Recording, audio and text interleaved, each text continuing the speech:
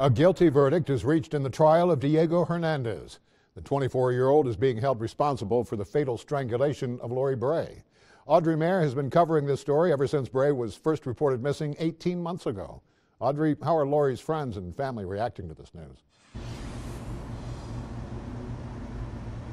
Greg, it is clear Bray was loved by so many people in the Laurel community. People filled the gallery in the courtroom today, and all of them nodded and embraced when Hernandez was found guilty. To the charge of deliberate homicide, guilty. After 2 hours of deliberation, 12 jurors find Diego Hernandez guilty of deliberate homicide in the death of Lori Bray. Hernandez has yet to admit to the crime, but the prosecution argues all evidence points to him.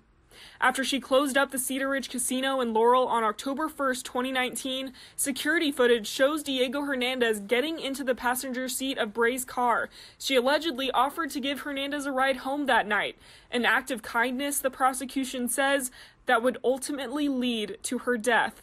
That same car is found abandoned the next day on Buffalo Trail Road with Bray's blood-stained clothes, her cell phone, empty wallet, and a box of Marlboro cigarettes, the same brand Hernandez was carrying the night of Bray's death.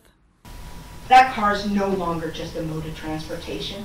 It's a crime scene, and it screams violence. During the final day of the trial, Deputy Yellowstone County Attorney Ed Zink looks directly at Hernandez, asking him why it took him so long to leave the casino in the early morning hours of October 1st, after Bray is seen on security tape showing Hernandez the clock, signaling the casino is closing and it's time for him to go. Why is he still sitting there? Almost half an hour after he's been kicked out. Why is he still there?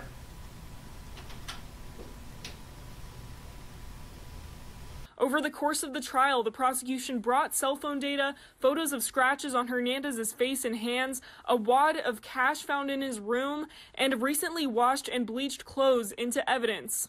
Most notably, a swab of a bloody stain in the center of the backseat of Bray's car and DNA under Bray's fingernail clippings matched Diego Hernandez's DNA. According to expert witness Joe Pasternak from the Montana State Crime Lab, the swab from the bloody stain is about a 1 in 1 trillion match in Hispanic people. The DNA from Bray's fingernails, a 1 in 60.1 octillion match of Hispanic people. That's a number with 27 zeros after it. In the defense's closing arguments, Joel Thompson points out there's no way to find out how the blood got there and why. He also said the vehicle was unlocked and could have been disturbed prior to law enforcement's search, but that wasn't enough to give the jury reasonable doubt. At the end of the prosecution's closing arguments, a side-by-side picture of Hernandez's scratches next to Bray's beaten body is shown to the jury. The image is too horrific for television. Tiny Lori did not stand a chance that night. Now, this is just a summary of 6 full days of trial. To read all of our coverage on this, you can head over to our website. Reporting live in Billings, I'm Audrey Mayer, Montana Right Now.